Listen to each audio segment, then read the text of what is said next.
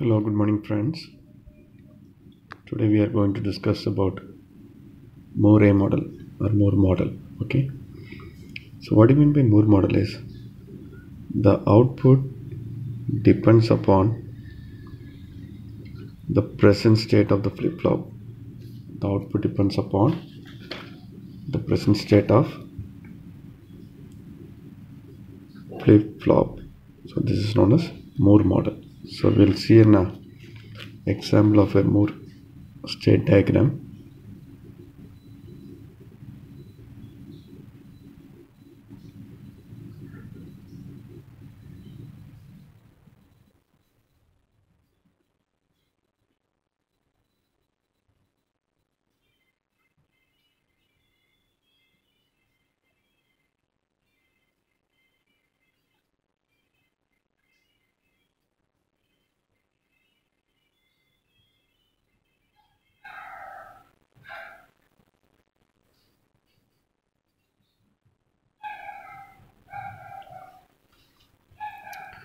So this is an example of a Moore model state diagram.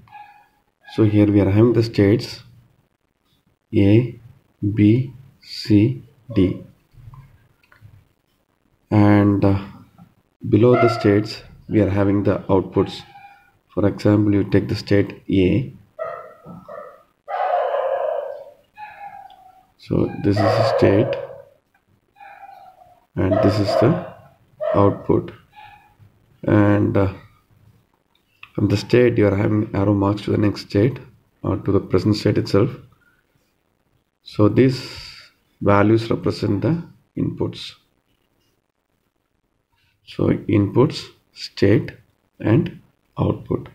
So we'll see how to draw the state table for this Moore model. So in the state table we'll have present state, it is given by PS, then next state and output values. So we have next state for two inputs when x equal to 0 and when x equal to 1. Okay, so we'll go to the present states in order. So we'll take the first state A. For the first state A,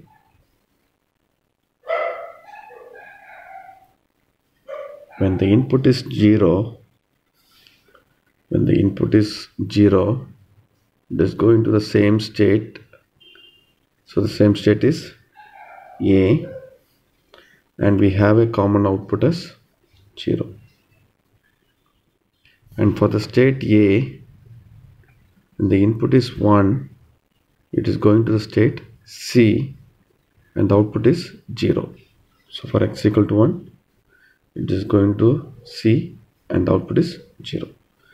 Now come to the state B.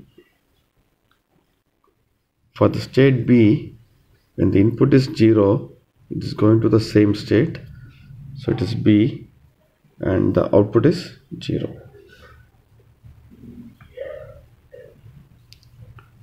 For the state B, so we'll take this as 1. When the input is 1, it is going to the state A and the output is 0. Come to the state C. When it is 0, it is going to D and the output is 1.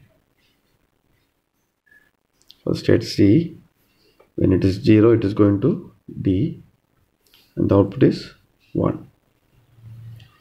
When the input is 1 for the state C, it is going to the same state and again the output is 1. Finally, for state D.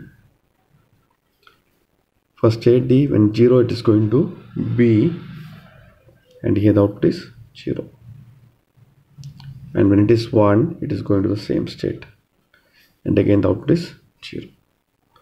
So this is about Moore model. Thank you.